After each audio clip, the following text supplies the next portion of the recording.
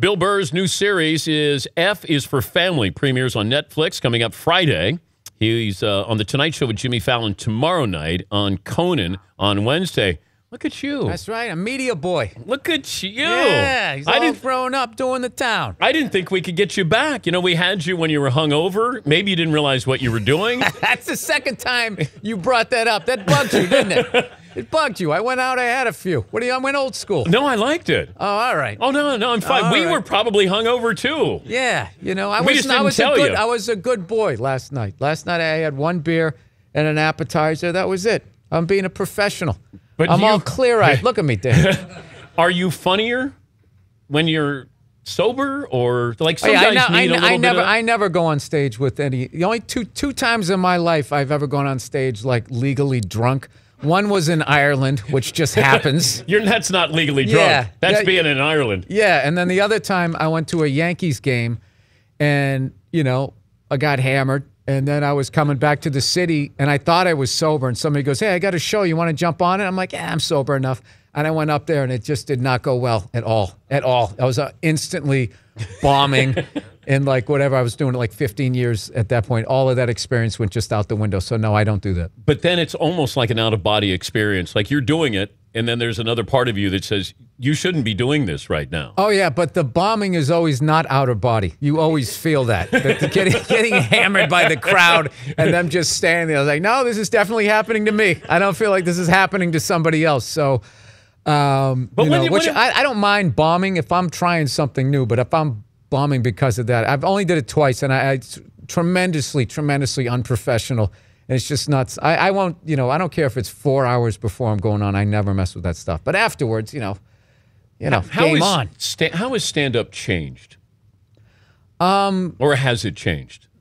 I think comedy crowds are way more educated to comedy as far as half the crowd has made a YouTube video at this point, tried to make it funny, and then got either good reviews or got shredded. And you actually learn what plays. Like a bunch of people ripped off was the Dave Chappelle thing, where you do the joke and then you show it in slow motion and then more in slow motion. That literally became a style for like these videos. So like people in the crowd, you started seeing regular people from the crowd making videos using the influence of the Chappelle show. So you really have to disguise the jokes more. Like you have to, before you let them over here and then bam, you went like that. Now I feel like you got to walk them through like a whole football field and then bring it all the way around, or else they're already standing at the finish line, which does not work as a joke. Then you become like, hey, did you see what I did there? And people start going, hi-oh, in the crowd, and you just feel like a cornball. That's probably the worst heckle. The Ed McMahon, hi-oh, when they do that, it's just like, that means that joke stunk, and it would have bombed in 1971. And that's the worst one. I saw a guy open for me at an improv. Oh, boy. And he was just, I hate seeing people bomb. Unless it's a friend of mine, I know they're funny, then it's hilarious. But I saw this newer guy, and he was bombing. It was like 3 or 4 in a row, and then he finally did one of those Tonight Show jokes from the early 70s, and it was dead silence, and some guy just goes, hi-yo, and I was just, I literally, it like hurt my rib cage. I was like, oh, God, this guy might not be back. This might be his final set. How are you watching the Patriots games? Like last night. It was kind of a boring game. Yeah, it was a very boring game. Yeah. J.J. Watts wasn't healthy. I mean, he had his arm all wrapped up and everything like that. How do I watch him? I mean, if I'm on the road, obviously I'll tape the game and then I'll watch it. But I am excited that we lost a couple of games, because when we were undefeated, that was like an albatross around our neck, and we got busted for the cheating. So then we were like, all right, this is what we could have been doing. And then we ran up the score, and I felt from October on we were playing a playoff game because we started embarrassing people. So being undefeated on the East Coast, I've noticed, is way more pressure than doing it in like Indianapolis or like South Carolina. Like, I feel like there should be way more pressure on Carolina right now. Like, are you going to do it? Yeah. Are you going to do what the Patriots couldn't quite do? And blah, blah, blah, blah, blah. But you just sort of, it's Carolina. Things are easy down there. It's laid back. He's Bill Burr, actor, comedian. The new series F is for Family. It's Netflix this Friday. He's on The Tonight Show with Jimmy Fallon tomorrow night, and then Conan on Wednesday. Do you know what you're going to do on Fallon and Conan right now? I'd have no idea for Conan, but for Fallon, I just did a pre-interview. So they sort of like walk you. There's basically the game plan. Isn't that weird, And then it goes out the window. Yeah, because I can't do like the I think if you're bombing on those shows, they stick with the cue card.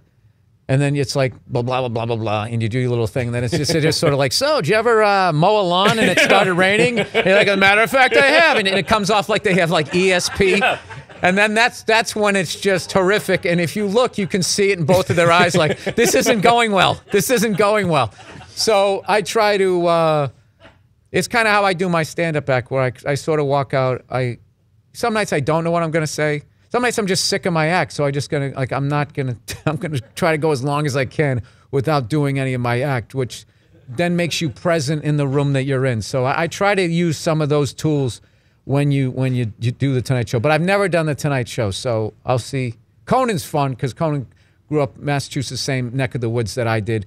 You know, he's a little bit older than I am, but I feel like we're roughly the same thing. Jimmy, I've never done his show.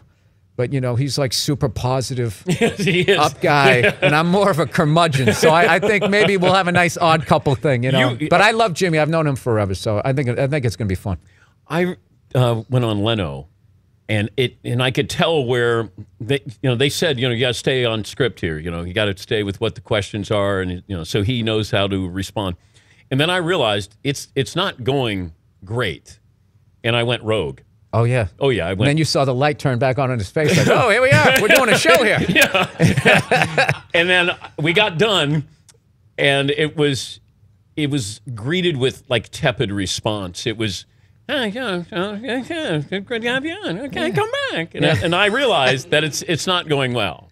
But it went well after I went rogue, because then I just said, all right, let me go back to something I know that's going to have some fun. Right. And then, the crowd responded, because I'm walking out there and they're going, who's this guy? To right. A sportscaster. Okay, what are you going to talk about? And then Jay will say, you like the Super Bowl? Hey. And then you're going, I don't want to talk about that. Right. And Letterman will go off script too.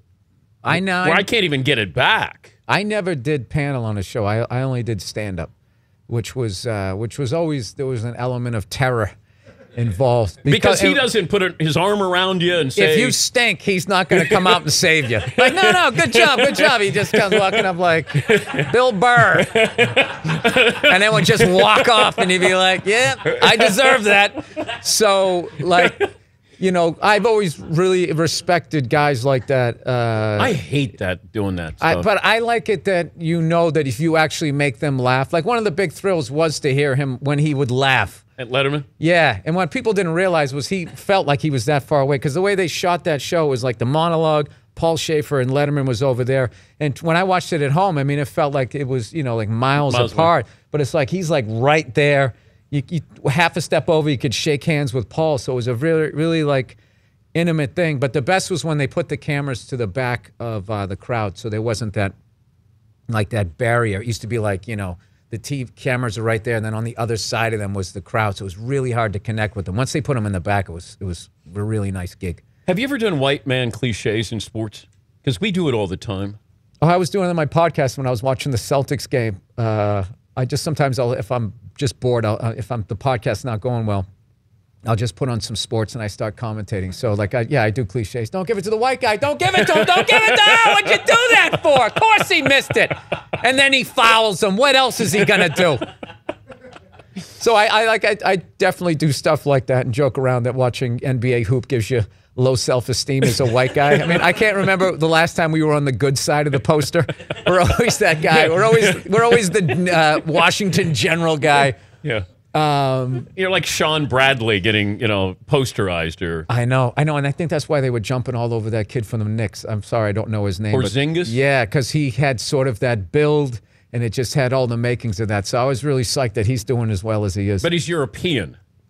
I know, that's like white guy 2.0. Yeah, like that's next not level. Fair. Yeah, that's not fair. We really haven't had a good American white guy since Larry Bird. Am I nuts? Like just some guy that people actually. That classic white guy. He can't jump. He's not fast, but for some reason, we can't stop this guy. So it's been a while. Well, he's intelligent. He's gritty and he's gutty. Oh, is that what they say? Coach's son, hard worker, high motor. First guy to the gym, last guy to leave. Of course he is. Have you met Burr? No, I haven't. How would that go? If I met Larry Bird, I would imagine it would be If I said Brady or Bird? Oh, Larry Bird. Oh, okay. Larry Bird, without a doubt. Larry Bird is like, he was a god. Like all this generation of athletes, once you get to a certain age and they're younger than you, they just remind you that, yeah, you're never going to make it in the NFL. You know what I mean? Like, yeah, that's it. That guy was born in the 70s. You were born in the 60s. It's officially over. No matter, you can't even be a place kicker. So I obviously, love Tom Brady and all those guys. But yeah, Larry, legend. Come on. What about Don Rickles or Larry Bird? Oh, Don Rickles. Really? Hell yeah. Don Rickles hung out with Sinatra. You got one question to ask Don Rickles. Who killed Kennedy? You think he knows? Well, yeah. Well, he hung out with Sinatra. I figure 6 degrees of separation. He probably knows. Yeah, why not? Where's Jimmy Hoffa? I'd ask him one of those. You ask him 3 mob questions. One of them he's got the answer to. You think he's overheard things, is what you're saying? I don't know. Chances are. I don't know. Well, if you talk to some of those I'm actually reading a great book right now on like the history of stand-up comedy. Somebody just sent it to me, and about all those supper clubs that the mob ran and all that type of stuff. It was crazy. And they had some guy that he made the mistake of either his contract ran out or it didn't run out, and he went to a different supper club and performed that was run by a different family, and they damn near beat him to death. Like he had to learn how to talk again. Like they cut him like tongue hanging out of his neck and stuff. This is a comedian. Way to bring things down here, Billy. Well, you save that for Fallon. Save that for Fallon, man. Good That God. still could have been interesting. Bill's, you know what? You've been doing this long enough. The second I brought up killing Kennedy, you should have known the direction I was going in. I'm blaming you. I tried to stop it there. I went rogue. Sorry, I went rogue. Assassination humor is awesome, Gotta love assassination humor. Bill's new series is F is for Family. It's Netflix this Friday, and he will show off on The Fallon Show, The Tonight Show tomorrow night, and then Conan on Wednesday. I am happy for your success. I really am. Oh, thank you. Yeah, I am.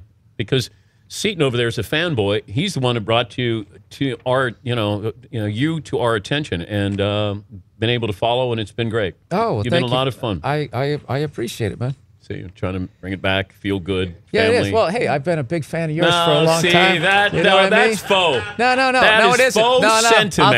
I'll tell you what. You were part of the only last generation of sports anchors on ESPN that knew the highlight wasn't about them. You did your joke, you got in, and you got out. Now you got these guys. They're literally screaming over great plays, and it drives me nuts. I don't watch ESPN that much. It would have been nice if you said that, and then I complimented you.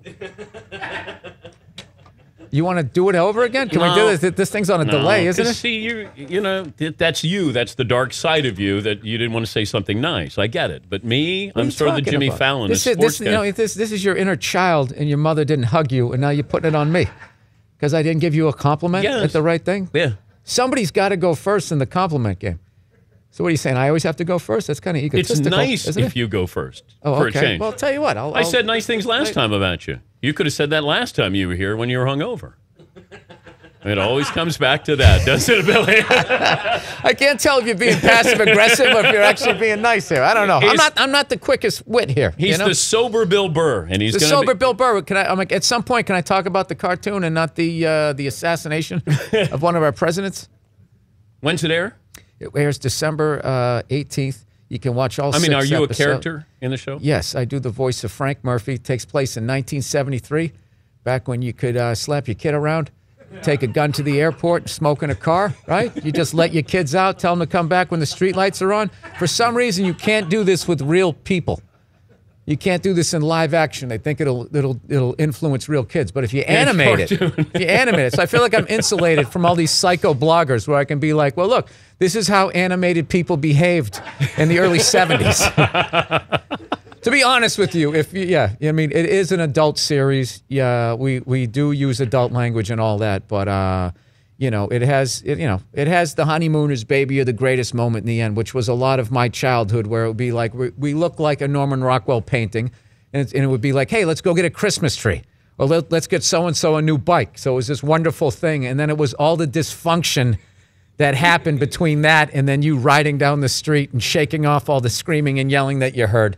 So, that's basically the premise behind it, and then it's also serialized, which was Netflix's brilliant idea. So each episode leads into the next one. So I'm very proud of it. F is for Family this Friday. Laura Dern, Sam Rockwell, Justin Long, Look at you. David Koechner. Look at you. That's right. That's Look right. at Got you. some big names. Heavy hitters. Heavy hitters, swinging the pipe. Bill Burr doing big boy things. Look at him. Look All at dressed you. up doing the Look town. at you. We'll take a break here. Thank you, Billy. Thank you, Dan. You know what? I love your glasses. Thank you, Bill. See, that was first. Now you're supposed to say something about my jacket. It's from the Han Solo collection. We'll be back right after this.